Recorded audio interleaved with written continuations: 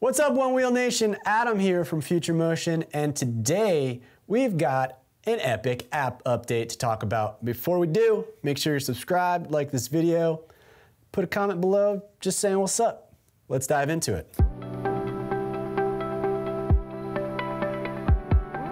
All right, folks, so we have a lot of new features to talk about today. And a lot of these features are things that folks have been asking for a while, so we're super pumped up to bring this update to y'all. One of the biggest changes that we have implemented is going from a board-centric model within the Onewheel app to a user-centric model in the Onewheel app. What does that mean? Instead of having all of your miles logged to a particular board, we are logging all of those miles to your username. So you could ride your board, a spare board, Pint, XR, Plus, doesn't matter, grab your friend's board, all of those miles are gonna be logged under your username so that you can continue to get those miles. Pretty freaking awesome.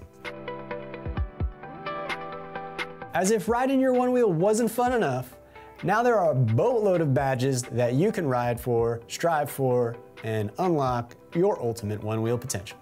You can now challenge yourself to ride the height of Mount Everest or descent to the depths of the Mariana Trench to unlock some pretty sweet badges. So the cool thing about the badges is that everybody is starting off on a clean slate. And don't get worried now, we're not erasing the miles you've already ridden, but with this new feature, everybody gets to start off at the same point. Whatever the badge is, we're excited to see Onewheel Nation get after it, claim some badges, and spread the stoke. Now moving on to another new feature, Board Offline and Auto Connect. With the new Board Offline feature, you never have to worry about missing your stats if you shut your board off immediately after a ride. With your app open, once you turn off your board, the stat page will pop up immediately. Within this page is a feature to auto connect to a particular board once you turn your board on and open the app. Gone are the days of opening the app, waiting for your board to pop up, and connecting it manually. The future is rad, my friends. Last but not least, charging stations and food. You can now designate a particular location as a charging station and tag on if there's food available at it. This could be a deli, coffee shop, or even your special outdoor charging spot. It's pretty simple to do so. Just click the yellow lightning bolt with the plus sign in the top right corner, drag the marker to the desired location, and specify whether it's just a place to charge or a place you can charge and grab a bite to eat. Once created, other riders can give this a thumbs up or a thumbs down to help ensure it's a solid spot to charge.